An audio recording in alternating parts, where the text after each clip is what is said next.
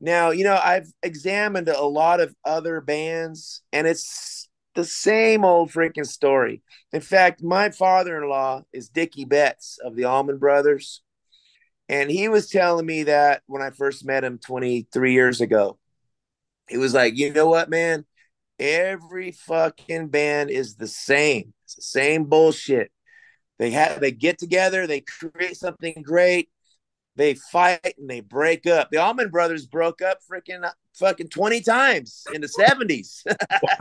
you know, and it's true. Like you look at Soundgarden and they broke up. Now, God bless Chris Cornell. That was tragic.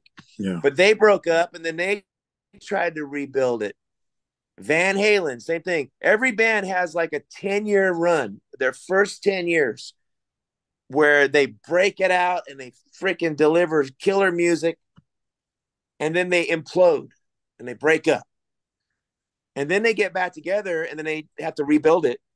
And luckily for us, we did that and have maintained momentum for the past 23 years of surviving our breakup. But it's a same old story, man. Rock and roll, we're not reinventing everything. This is all every band has the same freaking hangups. It's very difficult. To what we do is not easy. I'll tell you, man. Coordinating a band and a crew and a bus and the hotels and the flights, writing songs, recording them, getting together, all of that stuff is not easy.